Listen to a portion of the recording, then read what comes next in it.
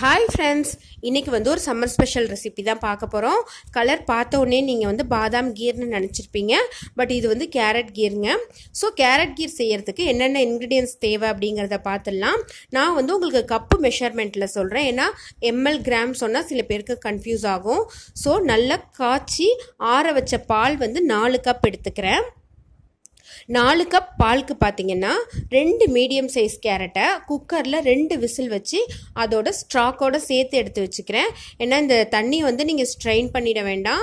அதில் வந்து இருக்கிற அந்த பேலன்ஸ் தண்ணியை வந்து நீங்கள் ஸ்ட்ரெயின் பண்ணிட்டீங்க அப்படின்னா அதிலே தான் மினரல்ஸ் விட்டமின்ஸ் எல்லாமே போயிடும். ஸோ நான் தண்ணியோடு எடுத்து வச்சுருக்கேன்.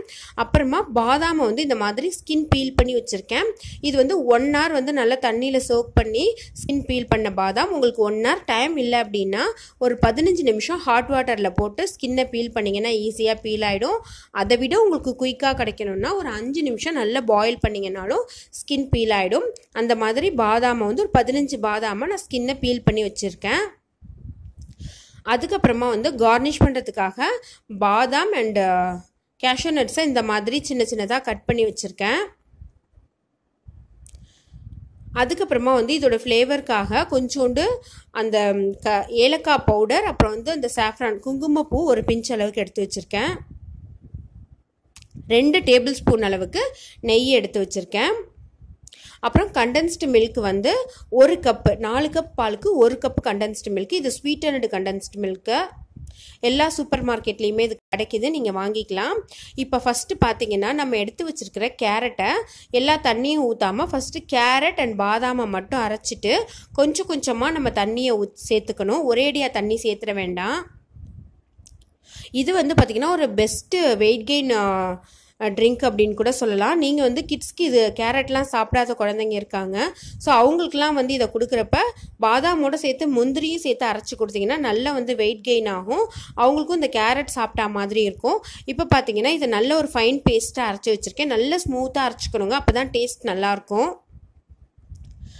இப்போ வந்து ஒரு பேனை ஸ்டவ்வில் வச்சு அதில் கொஞ்சம் ஒரு டேபிள் ஸ்பூன் அளவுக்கு நெய் ஊற்றிக்கிறேன். அந்த நெய் சூடானதுக்கு அப்புறமா நம்ம வந்து சின்ன சின்னதாக கட் பண்ணி வச்சிருக்கிற அந்த நட்ஸ் எல்லாம் நல்லா கோல்டன் ப்ரௌன் கலர் வர அளவுக்கு வறுத்து எடுத்துக்க போகிறேன்.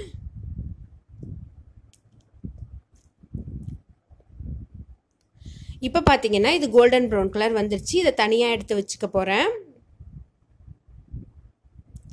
இப்போ இதே பேனில் நம்ம பேலன்ஸ் இருக்கிற அந்த எல்லா கீயுமே போட்டு அந்த நெய் வந்து நல்லா சூடானதுக்கு அப்புறமா நம்ம பேஸ்ட் பண்ணி வச்சுருக்கிற கேரட் பாதாம் ரெண்டத்தையும் ஒரு 5 நிமிஷம் நல்லா வதக்க போகிறேன்.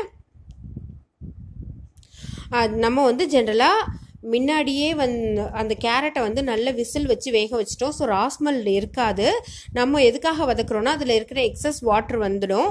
அதுக்கப்புறமா பார்த்தீங்கன்னா அந்த நெய்யோட கேரட் பாதாம் சேர்க்குறப்போ ஒரு நல்ல ஒரு வாசம் இருக்கும். அதுக்காக தான் நம்ம வந்து இந்த மாதிரி வதக்குறோம். இப்போ 5 நிமிஷம் வதக்குனதுக்கு அப்புறமா இந்த மாதிரி கொஞ்சம் திக்காயிடும். இந்த ஸ்டேஜில் நம்ம எடுத்து வச்சுருக்கிற அந்த 4 கப்பு பாலையுமே நான் சேர்க்க போகிறேன். நான் சொன்ன அளவே நீங்கள் எல்லாமே போட்டிங்க அப்படின்னா ஒரு சூப்பர் டேஸ்ட் கிடைக்குங்க. இப்போ பால் போட்டதுக்கப்புறம் லைட்டாக கொஞ்சம் கட்டி விழுந்த மாதிரி இருக்கும். பட் நல்லா நீங்கள் மிக்ஸ் பண்ணாலே அது எல்லாமே கரைஞ்சிடும். இந்த ஸ்டேஜில் வந்து நம்ம பொடி பண்ணி வச்சுருக்கிற அந்த ஏலக்காய் அந்த குங்குமப்பூ ரெண்டத்தையுமே நான் சேர்த்துட போகிறேன். அந்த குங்குமப்பூ சேர்க்கறதுக்கு முன்னாடியே வந்து ஒரு நல்ல ஒரு கலர் இருக்குது பாருங்கள். கலர் மட்டும் இல்லை, டேஸ்ட்டும் ரொம்ப நல்லாயிருக்கும். யாருமே இது நம்ப மாட்டாங்க கேரட் கீர்னு. நீங்கள் சொன்னால் மட்டும்தான் அவங்களுக்கு தெரியும். இப்போ வந்து பார்த்தீங்கன்னா இது ஒரு 15 நிமிஷம் குக் ஆகணும். 15 நிமிஷம் நல்லா குக் ஆகிடுச்சு. இந்த ஸ்டேஜில் நம்ம எடுத்து வச்சுருக்கிற அந்த 1 கப் அளவுக்கு கண்டென்ஸ்டு மில்கை நான் சேர்த்துட்றேன். சப்போஸ் உங்ககிட்ட கண்டென்ஸ்டு மில்க் இல்லை அப்படின்னா நீங்கள் சுகர் சேர்த்துக்கலாம். பட் கண்டென்ஸ்டு மில்க் சேர்க்குறப்போ ஒரு எக்ஸ்ட்ரா டேஸ்ட் கிடைக்கும்.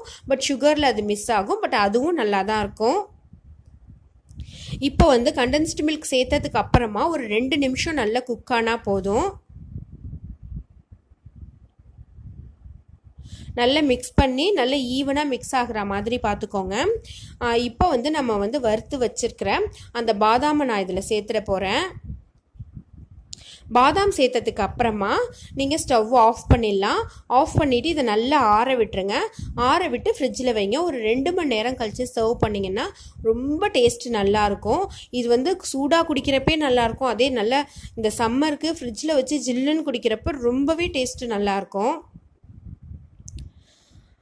இப்போ பார்த்தீங்கன்னா ஒரு 2 ஹவர்ஸ்க்கு அப்புறமா நம்மளோட கேரட் கீர் வந்து குடிக்கிறதுக்கு ரெடி ஆகிடுச்சு. பார்க்க ரொம்ப சூப்பராக இருக்குது. நீங்கள் இதில் எந்த நட்ஸ் வேணாலும் சேர்த்துக்கலாம். அது வந்து உங்களோட விருப்பம்தான்.